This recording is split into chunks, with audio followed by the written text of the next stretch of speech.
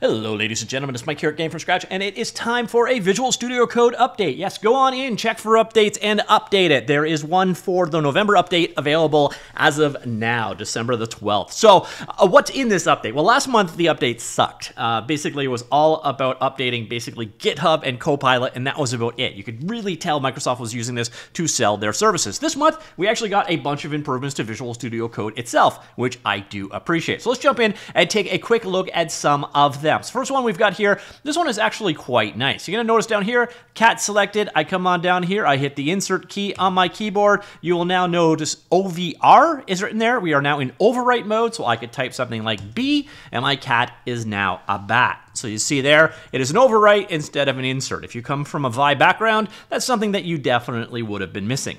You've also now got the ability, I believe you can configure the keys that used for it. There's also a setting you can use to determine how paste will work well in overwrite mode. That is actually quite nice. Now on the topic of paste, we've got another one. So here you can see I am in a TypeScript file, and I'm going to go ahead and copy my class cat. And I'm going to head on over here to my index file, and I'm going to paste it. Like so, and you're gonna see I'm gonna get this little pop-up here, and I can say paste with imports, and it will automatically pull in the appropriate import files. That is really quite cool. So if you're using TypeScript or JavaScript, you're gonna appreciate this new functionality. By the way, if you prefer, so let's get rid of all of that completely, you can also come in here to settings, so file, preferences, settings, and what you are looking for is editor.paste as, right here, so paste as embed right there, and then you can go here, so to your editor settings, and in your paste as preferences, I can actually go ahead and say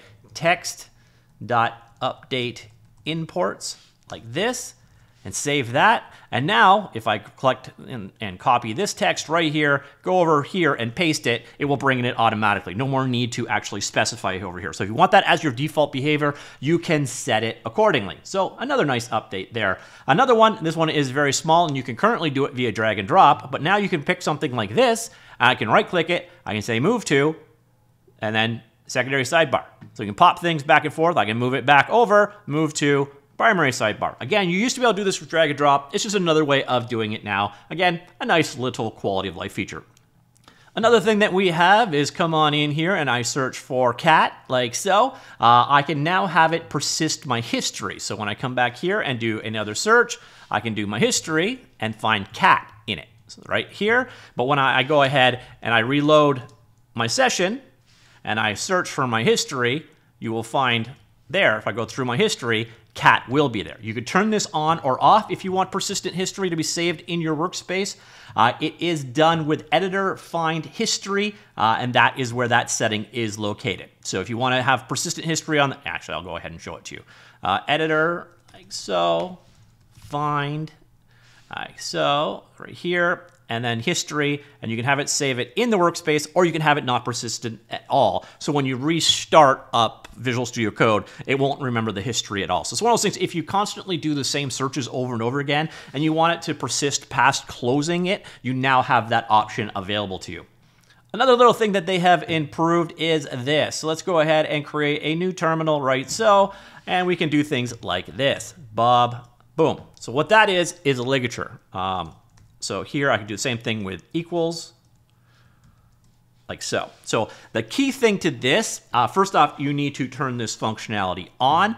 This is once again done in the settings. Here, settings, like so. So if you want to go ahead and turn this feature on, you go to Features, Terminal, down here, and then you will find font ligatures somewhere.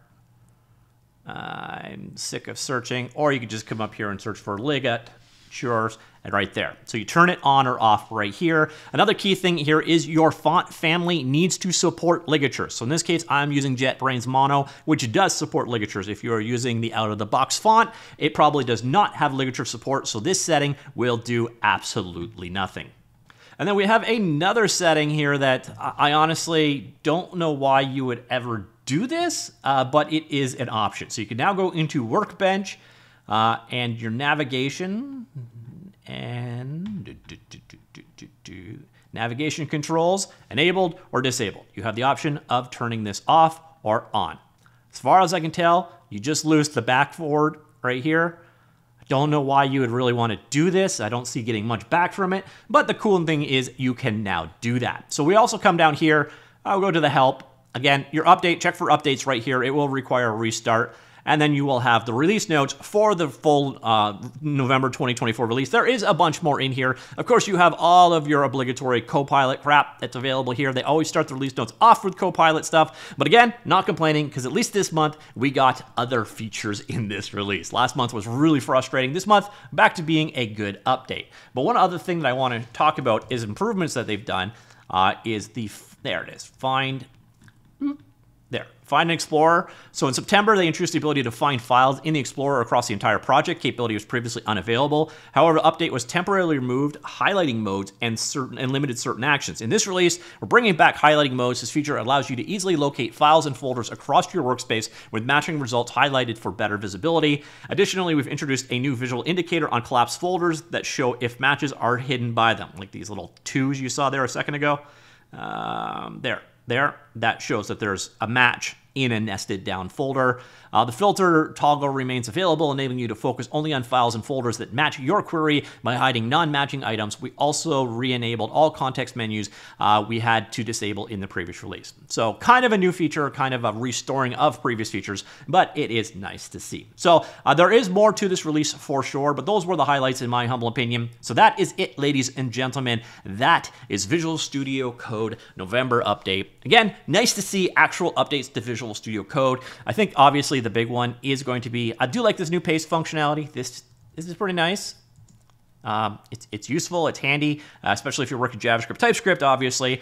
The persistent history, again, useful to certain people. And I think the big thing is going to be this new overwrite mode, like this. It's just something that people are really used to, and it's here now. So ladies and gentlemen, that is Visual Studio Code. What do you think? Let me know. Comments down below. I'll talk to you all later.